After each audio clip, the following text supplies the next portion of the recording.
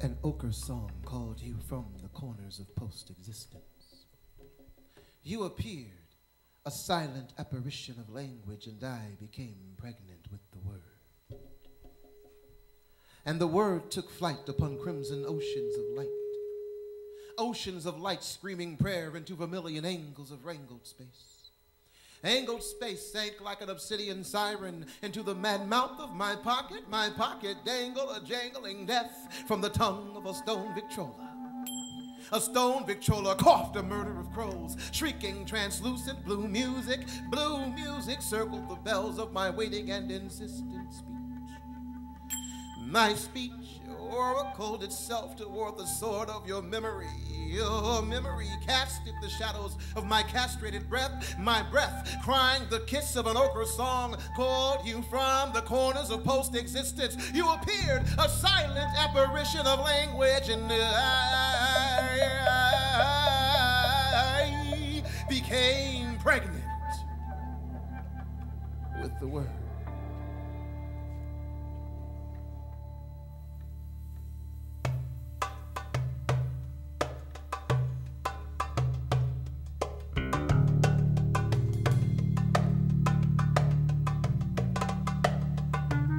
And the word was born.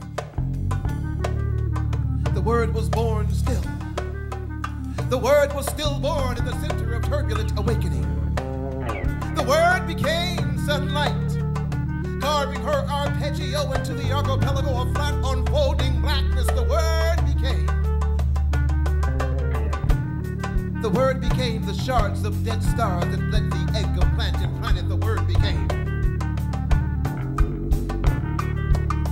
The word became the misspelled literature of tree caught in the abysmal womb of the eye. Oh, the word became.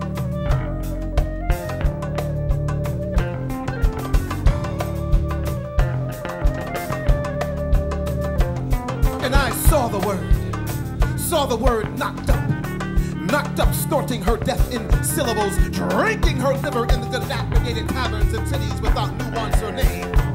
The word there, her fingers bleeding blood red and raw from clawing the insides of 40-ounce coffins. Severed the leg of the X, manifested self as man, riddled 41 times by the mystery of lead, left to die, eyes open, watching while life bled from a hole back to the eye.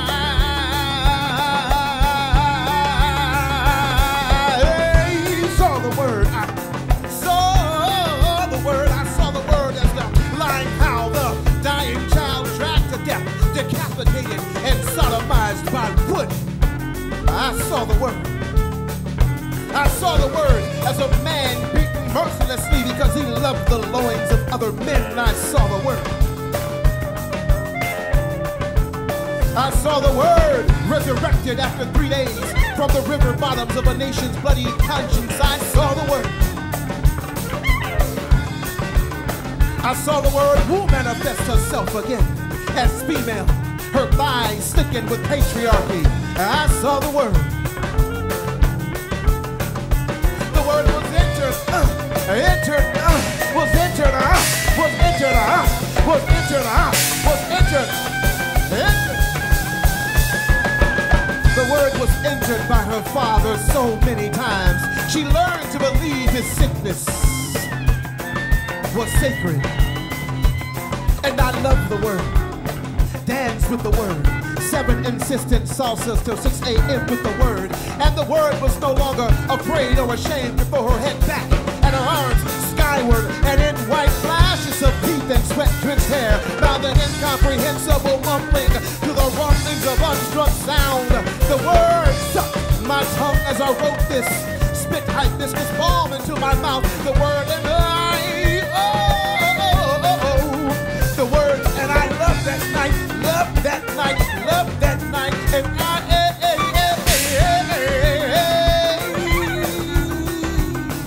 I came unto crying and died inside the word that night, and the word grew inside the word. The word became pregnant with the word. The word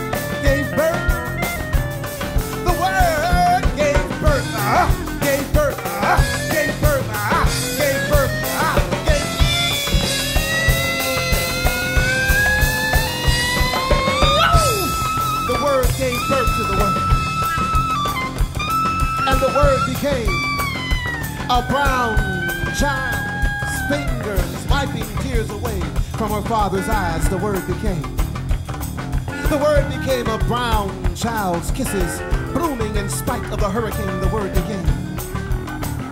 The word became a brown child's spirit reaching out to embrace the brown thin wrinkled hands, of brown thin wrinkled arms, of brown thin wrinkled women stirring pots of 5 a.m. grits in a cornerstone called Mississippi. The word lives inside, lives inside. The word lives inside of the universal thin spaces between in and exhalation. Traverses herself around the azure stone. Travels inside of the azure stone. Lives inside of the azure stone. Forgetting and refusing to remember that she is.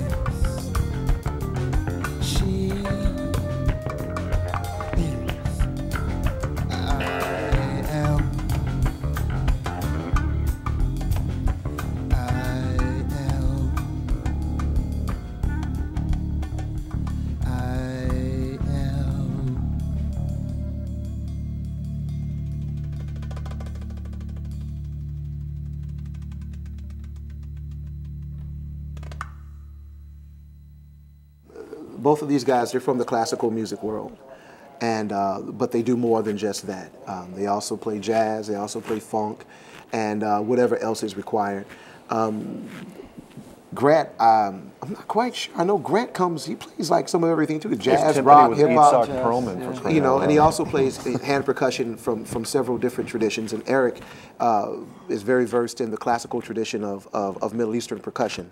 And as far as myself, you know, I've studied poetry, but mostly what I do is organic. I write most of the stuff that we do, or much of the stuff that we do. And recently completed an MFA. So didn't have a lot to do with the writing that I do now, but you know, I felt it was time to complete it. After years of being an organic intellectual, I decided to pursue more academic things. It goes to bread and circus, you know, organic. More organic. More organic. But didn't you He's win some into award? fiber. Yeah, I was part of the National Poetry Slam, and I won the individual title for the championship for the National Poetry Slam, and that got me out there. I was also part of a movie called Love Jones, which was based on my life and some incidents that happened.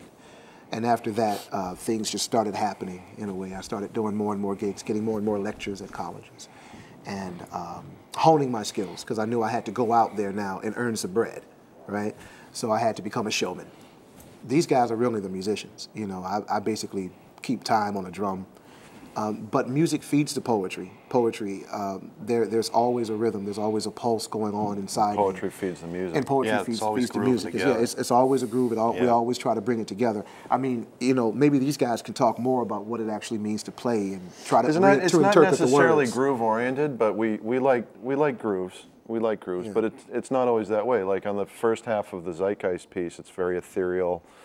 We like to be as multidimensional as we can. As eclectic as possible. Yeah. In a full show, sometimes it's just a cappella, or it's just, as you guys may have heard us queuing up, it's just one or two instruments and me, or, you know, we've done shows where it's just been these two guys doing things. So we try to make it a mixture of both the word and the music, you know, itself, from several traditions.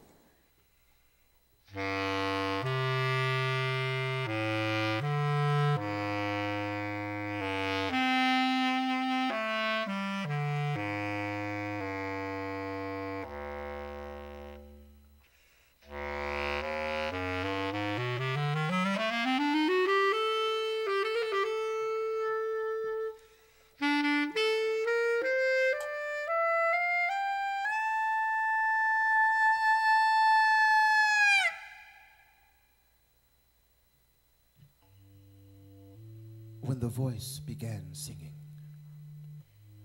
was when the fist opened, was when space fell between hammer and anvil,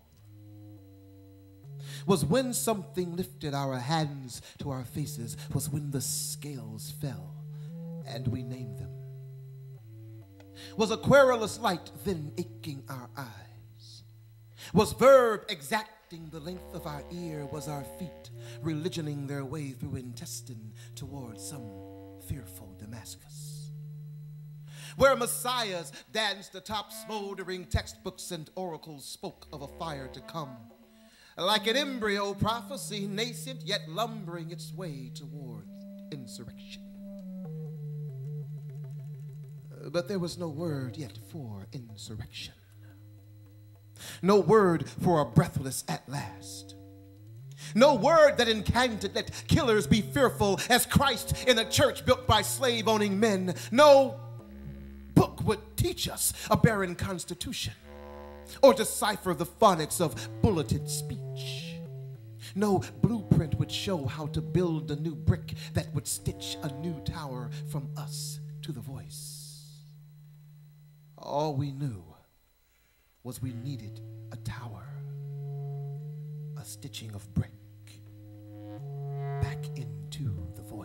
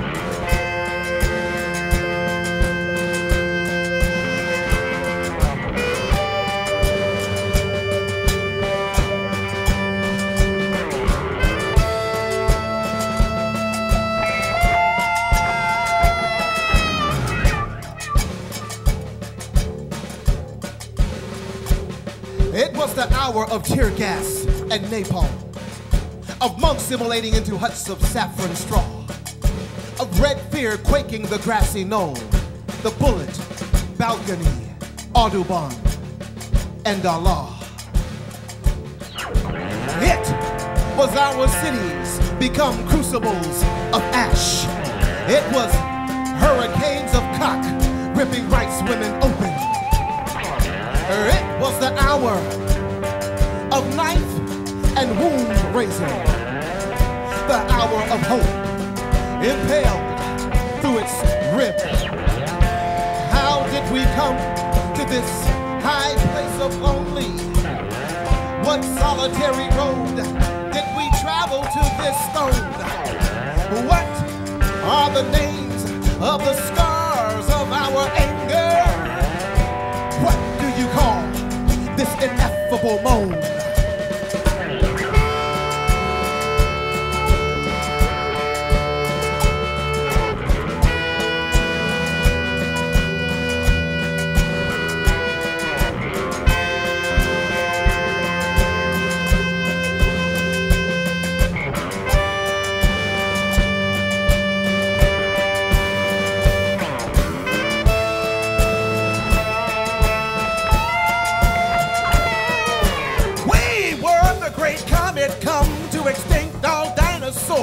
Watch them fossilize in the after of our impact.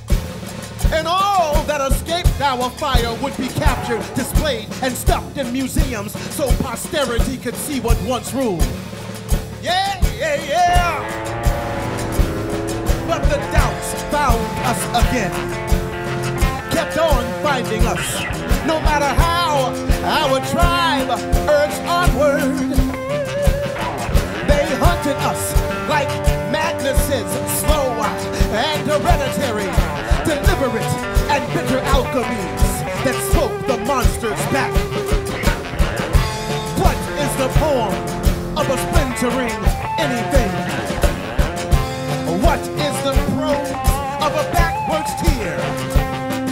Is there a color for a hijacked alphabet? Why does hope name her immigrant blue? Where is the scale that tells what blood weighs? What are the increments of nothingness? Is there a flower named Future Forgive Us? What is the smell of a doubting hand? How do you say 30 pieces of silver?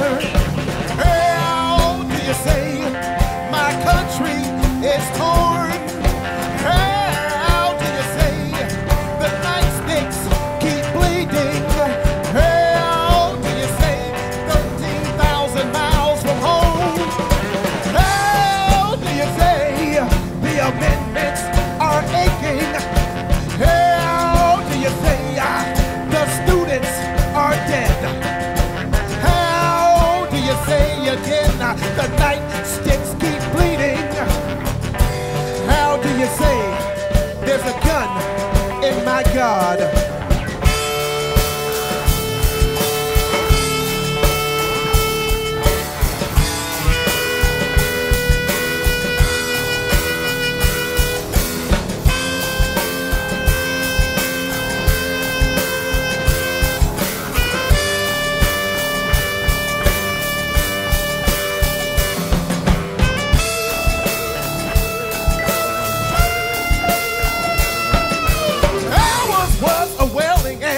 Was a gnashing of teeth. Ours was escape into a narcotic haze. It was the time of the fist and the faith and the gun in the mouth and the tanks rolling into our learning. Yeah, yeah, yeah, yeah, yeah. It was the hour of the crossroads. The pacifists and fascists shared the hour of the tolling bell. It was a soldiers returning, their faces made zero, while banners burned the ghost of mango stars into our hands. There is the child who burns like a flag. Here is the flag that sleeps like the law. There is the law who laughs like a racist. Here is the racist living like a martyr. There is the martyr who keeps dying like a president. Here is the president falling like shrapnel. There is the shrapnel singing like a woman. Here is the woman weeping for a child.